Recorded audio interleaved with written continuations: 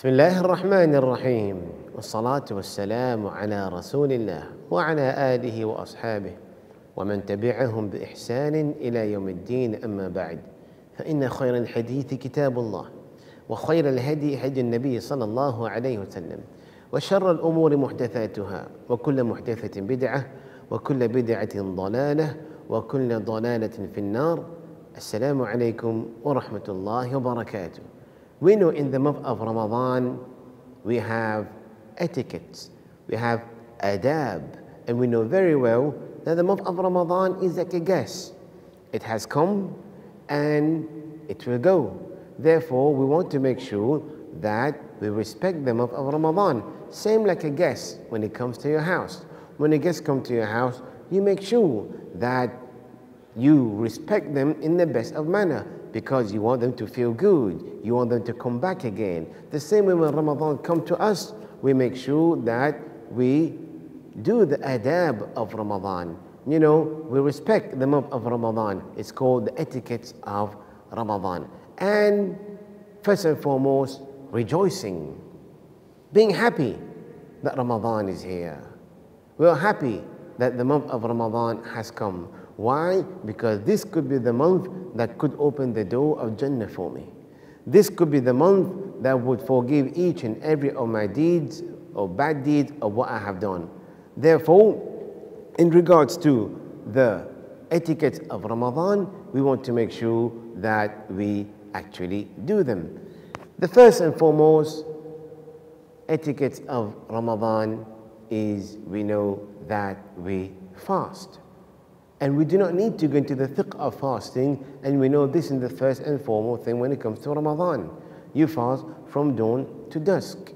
And we know very well that the Prophet Muhammad sallallahu alayhi wasallam, he said, whoever fasts one day for the sake of Allah Azza wa Jal, Allah Azza wa Jal remove and distance his face from Jahannam a distance of 70 years. Allahu Akbar. Imagine only one day fasting for the sake of Allah Azza wa Jal. And the Prophet Muhammad sallallahu alayhi wasallam said, you know, the smell that come out of the mouth of someone who's fasting is better in the sight of Allah than the perfume of musk. Allahu Akbar. So fasting is the first and foremost etiquette of Ramadan, as well as your prayer. I mean, you cannot fast and then you do not pray. So your 5 daily prayers have to be there while you are fasting. It goes together. So it cannot be that someone actually fasts and do not perform the prayer. This is something that we do not want to do, because there are scholars who have said that those people who actually fast and they do not pray, what guarantee do they have that their siyam is going to be accepted? Therefore, we need to know that praying is one of the adab of Ramadan as well. Not only this, praying in jama'ah. This is the time where you connect yourself with Allah the Almighty. This is the time where you go and actually meet people out there, because jama'ah, it creates some kind of brotherhood bond between you and your brothers. And we got to understand as well, my brothers, that praying in jama'ah gives you 25 or 27 time reward more than praying alone. Like the Prophet Muhammad sallallahu alaihi wasallam said, the comparison between praying alone and in jama'ah is 25 times more. In another hadith, 27 times more. Therefore, we need to know that praying in jama'ah gives us more reward. And subhanallah, even the Prophet Muhammad sallallahu alaihi wasallam said, I wish I would ask someone to establish the prayer, and I will go from behind and burn those men's house who are praying in the house without any valid excuse. Therefore, praying in jama'ah is very, very important, unless you have a valid excuse. So in the month of Ramadan is the best time where you go there, you meet Allah Azza wa Jal with your Muslim brothers, and you see the amount of good Muslim brothers out there. You make connection with people, you make your iftar together, you make your salawat together. So jama'ah is something very, very important. It's one of the adab of Ramadan, as well as sadaqah. You know very well that in the month of Ramadan, we are fasting. And when we fast, we feel the hunger and we feel the thirst of the less fortunate one. It makes us more wanting to share and care. Because we need to understand that sometimes we're not into the situation of the people who are less fortunate. Therefore, Ramadan is the time for us to know that how those people feel. So it's easy for us to remove a sadaqah and give it to them. It's easy for us to remove our zakah in the month of Ramadan and give it to them, even though we don't have to give our zakah in the month of Ramadan. The zakah is to be given when you're saving, which is more than 85 grams of gold, and it is more than a hawl, which is more than a year, and you take 2.5% of it. It doesn't have to be Ramadan, but people have taken Ramadan at the point of removing their zakah. But it's not only about zakah, it's about sadaqah in general. Giving people who are less fortunate, people who need any kind of help. It could be money, it could be a help, it could be a support of mental support, physical support, even spiritual support people may need. So these are called sadaqah.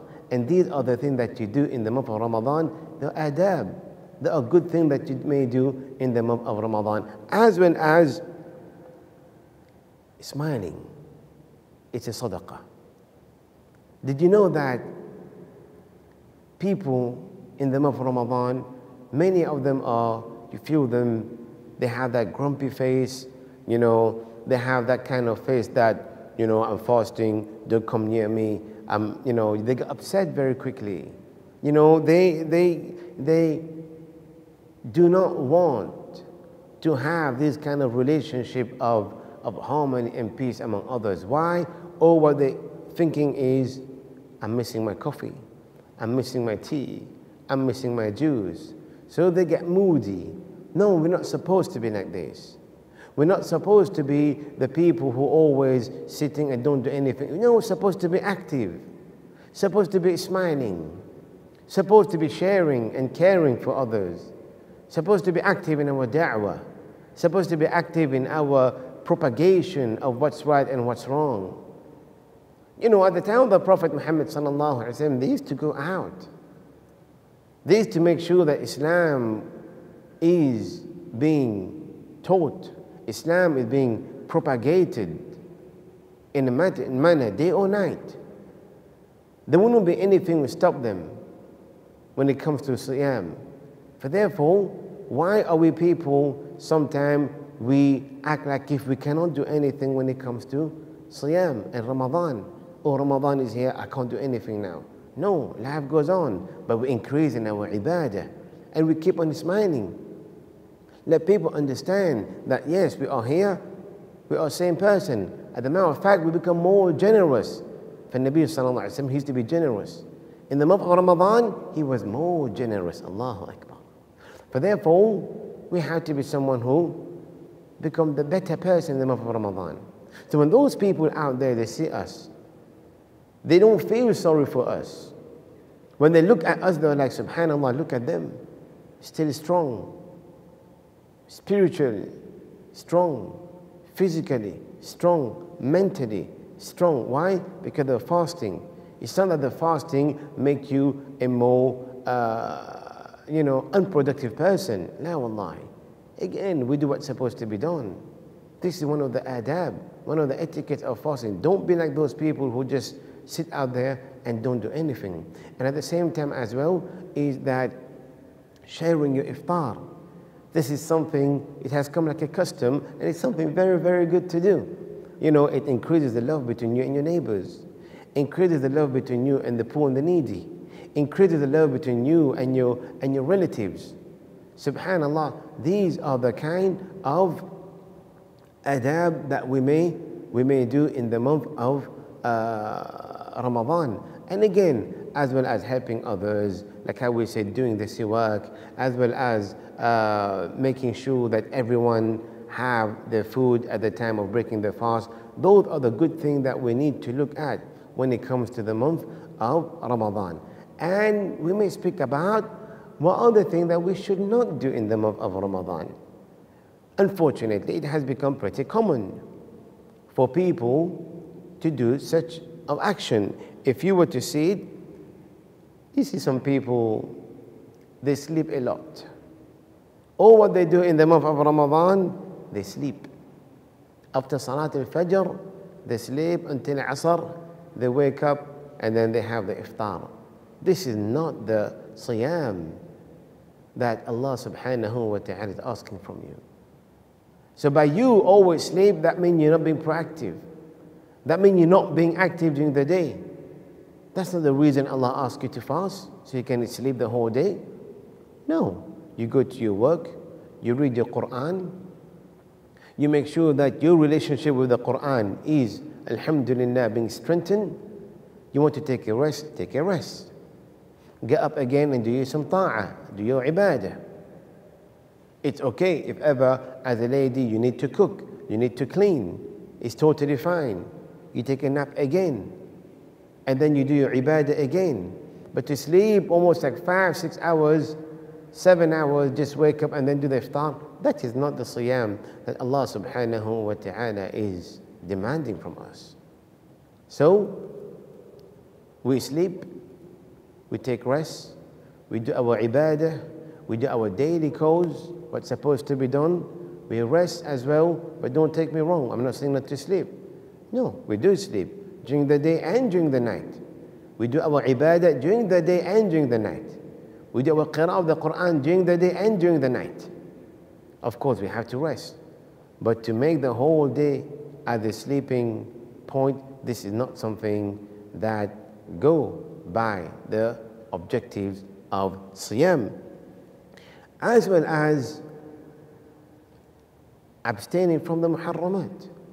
How many people, because of they are off, they got nothing to do, what do? They take pleasure in gossiping. They take pleasure in slandering. They take pleasure in all these kind of muharramat. And now you don't need to go everywhere. You don't need to go from places to places in order for you to make ghibah or namima or make fun of others. You can easily do that while you are at home, while you are on your phone, while you are just on social media. Sit there, make fun of others, listen to haram, look at haram, and talk behind the people back on all this kind of social media platform. We shouldn't do this. Keep our time for the ibadah.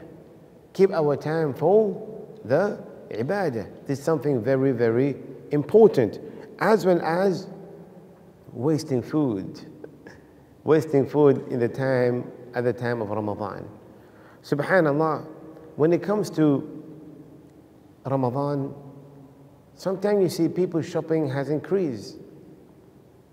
But when you look at it, you're like, wait a minute, it's Ramadan. We don't have lunch. We don't have tea time. We don't have any kind of, 10 o'clock tea time. What's happening?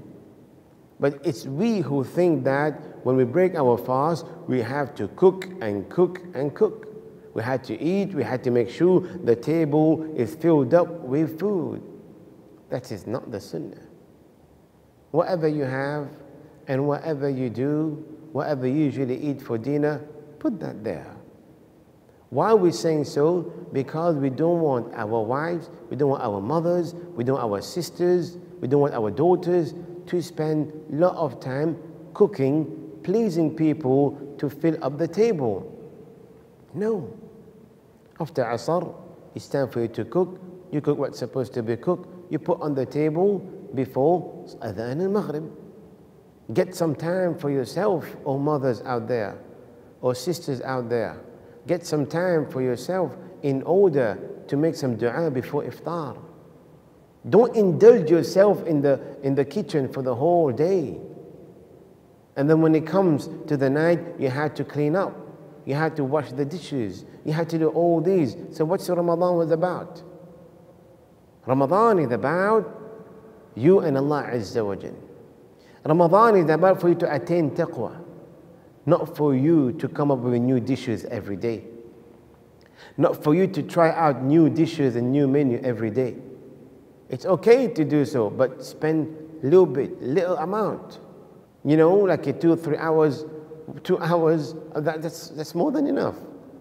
But to be in the kitchen all the way from 3 till 7 or from 4 till 10 iftar, no.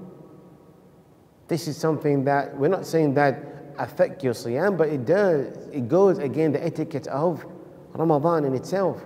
Ramadan is a time for you to actually strengthen your bond with Allah Azza wa Jal. But unfortunately, we find people, when it's time of adhan, they're still in the kitchen. They're eating the dates while they're cooking. No. Everyone has to put their hand together. Both male and female, man and woman, put their hand together and come together, make sure the iftar is ready at the time of adhan. Eat your dates, have your water, go for your salah, come back and have the food that you prepared. That's totally fine. But to spend loads of time in the kitchen, this defeats the purpose of Ramadan. And at the same time, wastage of food. We waste more food in Ramadan as compared to outside Ramadan. You know very well what I'm talking about. I mean, in Ramadan we see the amount of food that are being wasted. Subhanallah. And the amount of food that we eat, subhanallah, we eat more than outside Ramadan. We have a concept that when it comes to iftar, we eat and we eat and we eat, trying to make up what we missed. No. Our mi'dah, our stomach stays the same. To the contrary, we put less because empty. Little bit, little bit. That is why sometimes outside Ramadan you see people going to the hospital, having issues. That is why sometimes after iftar you see people want to sleep. You see people, when it comes to Taraweeh, they are very, very tired. They are heavy, and guess what? They become lazy. Yes or no? So then what happened? This is because we are not putting the adab of siyam in place. Therefore, my brothers and sisters out there, these adab what we talk about are easy to do. So we ask Allah subhanahu wa ta'ala to make it easy upon us to put all these adab into practice. And we ask Allah subhanahu wa ta'ala to accept each and every of our siyam and our qiyam bi'idhnillah ta'ala. Until then, assalamu alaikum wa rahmatullahi wa barakatuh. Shukran.